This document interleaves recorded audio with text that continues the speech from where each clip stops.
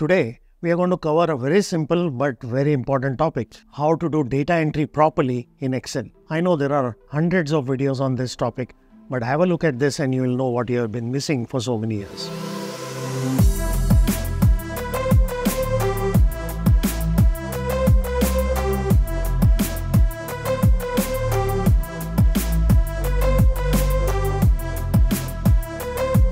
The important part about data entry is to avoid it if possible.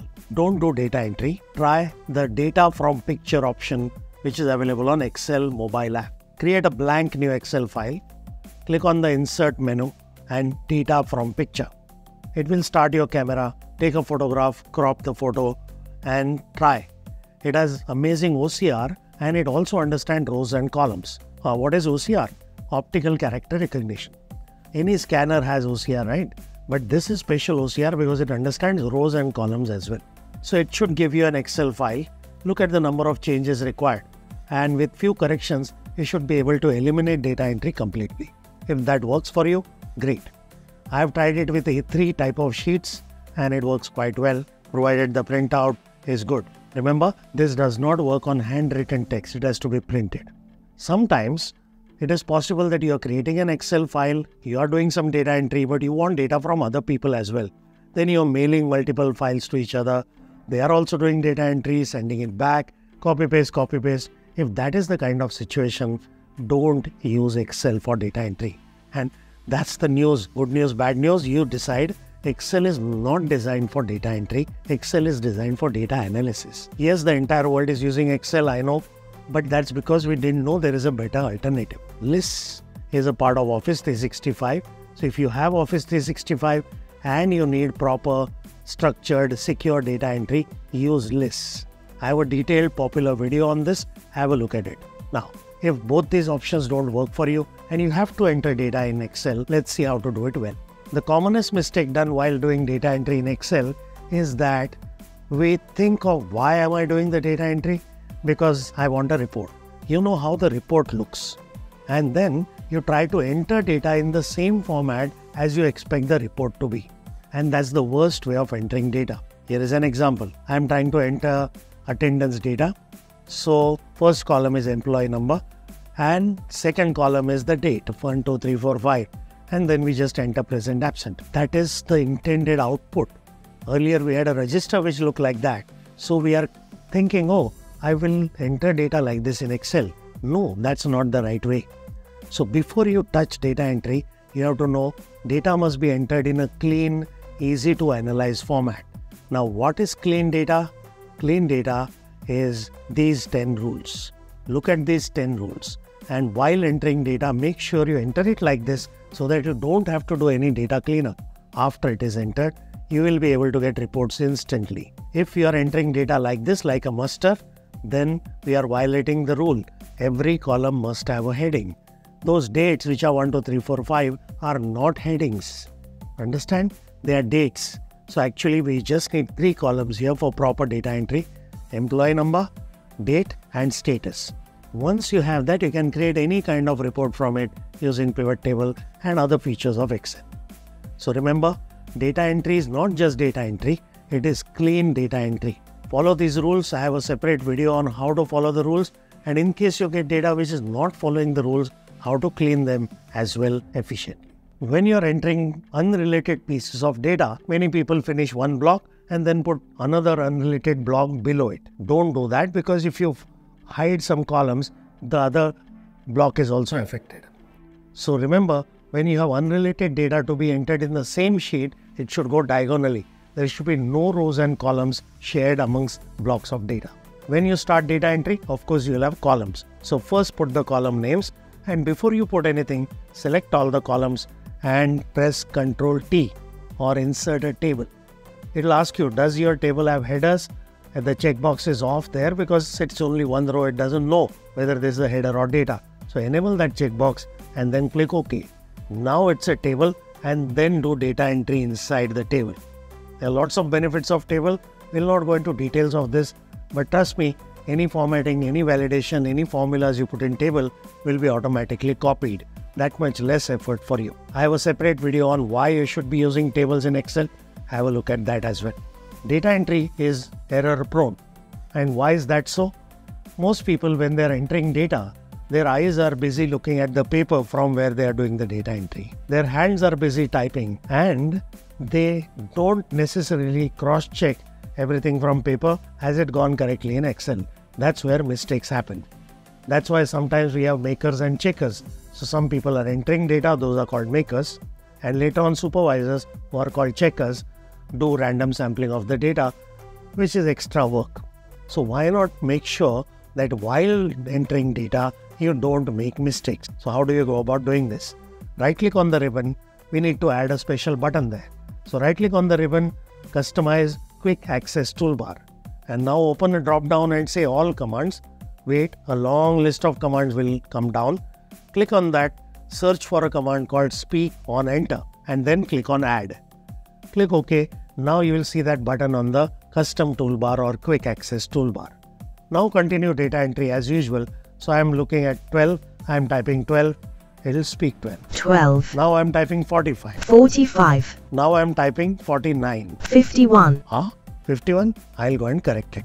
That's how it works brilliantly in reducing mistakes. But let's take another example where data entry is already done and you're the checker. Now what do? You have the paper and you have the actual data entry. One item at a time, you're going to look here, look there, look here, look there. That's very irritating and bad for your neck as well. Besides, when you turn the page or do page down there, your sync will also be lost. So bad idea. How do you improve life of a checker? Like we customized the toolbar, there are a couple of more buttons you should add. One button is called Speak Cells. So select the range, click on Speak Cells. Now sometimes you want to check vertically, sometimes horizontally. So there are two more buttons which are called horizontal or vertical direction. And of course you have to somehow stop speaking. So there is a button called Stop Speaking Cells.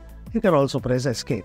So now as a checker, select the range, click on Speak Cell. Now you don't look at the screen, you just look at the paper and very quickly and accurately cross-check. 3237. Sydney, Australia. 2019. Signature. Travel. F. 30. 102. Now sometimes what happens, I know that the format I am typing in is not optimal. It is a cross tab, means I have row headings, column headings. I know this is not the ideal format for analysis, but for data entry it is convenient. Fair enough, you do data entry in this format, but before you analyze it, convert that cross tab to tabular. How do you do that? You use Power Query Unpivot option. I have a detailed video on exactly how to do that. I am sure you'll love it and find it useful in cases where you had to get data in cross tab format and now you want to convert it to tabular. Have a look, the link is above. So are you understanding? We have not even gone into the data entry portion, but everything which I am showing you is a concept you must imbibe. Whatever you do, Excel should help you. You should not help Excel. That is done by choosing the right feature in the right place, and you save time and you get better impact with lesser effort. And while we are talking about who is helping whom, I am helping you for sure. So why don't you help me by clicking on the subscribe button, liking it and sharing it with more people who I'm sure will benefit from this. So now we have a table, we are entering data, rows, columns, all that is done. Now whenever you type the data, depending on the kind of data, you may want the cursor to move downwards or rightwards, depending on whether you are putting one column at a time or one row at a time. Now whatever is the default, you can change that. So how do you change that? Well, go to File, Options, Advanced, and this is the direction after pressing Enter. Experiment with it and depending on the situation, choose the correct option. The next topic is how to use a form. It seems to be a very popular topic on YouTube, but it's quite simple really. I have columns of data, but I prefer to fill it like a form. Okay, not a big deal. For that again, you have to customize Quick Access Toolbar and add the Forms button. All commands, forms, add. Now click anywhere inside the table, click on the form. Now it will create a separate window with the form. Each item or each field comes one below another, and keep typing. Don't click on the new button. That's a very common mistake I've seen data entry people do. They are very good at keyboard, but OK button, new button, they click on it. You are a data entry person. You are a keyboard expert. Don't take the trouble to move the hand away to mouse. You notice that each button has an underline. the new button as W means Alt W is new. Remember that. And not just here, anywhere in Windows, underline means Alt and that character. Now when you are doing data entry in a form, you may sometimes want to search for something. So there is a criteria button. Now when you click the criteria button, the same fields become sort of a search. So you type whatever you are searching for. You can even put asterisk as a wildcard. Then click next previous. It will cycle only through the filtered data. To come back to form mode, click on the form button now. So it's either in form mode or criteria mode. Use it when required. By the way, there is another brilliant way of converting a simple Excel table into a app, mobile app. Yes, without programming. If you have Office 365, any version of Office 365, you have something called Power App. So you put the Excel file with the structure in OneDrive, start from there, and it will create a mobile app with all the columns, with add, update, delete, all the user interface automatically created. A much more sophisticated form than what Excel gives you can be created in Power Apps, and once it is tested, you can just deploy it or release it to your organization. If you want me to create a detailed video on this topic, put it in comments. I'll be happy to create the video. Now some simple but important shortcuts you should know. Control T is table. Always work with tables in Excel. Sometimes we want current date, current time. So Control semicolon is current date. Shift Control semicolon is current time. Sometimes we want the value which is there in the cell above. There is no need to copy paste. Press Control quote, double quote. It will copy the value from above. How to add a row? Shift Control plus. How to add a column? Control spacebar to select the column and then Shift Control plus. There is one more generic shortcut. Any action you do and you want to do the same action again, press F4. Function key 4 is repeat last action or redo, reverse of undo. And that works across all Office products by the way. Finally, when you are doing data entry, there may be some validations. Validations is a topic by itself. I'll create a video for that. But broadly, validations are to make sure you don't make mistakes at the time of data entry. Correct it at source. Various types of validations are available depending on the type of data. Number, date, length of text, and so on. There's a special one called list which gives you a drop down, which I'm sure you know how to do. If not, I'll create a video, let me know. And custom. I would say custom is the most powerful one.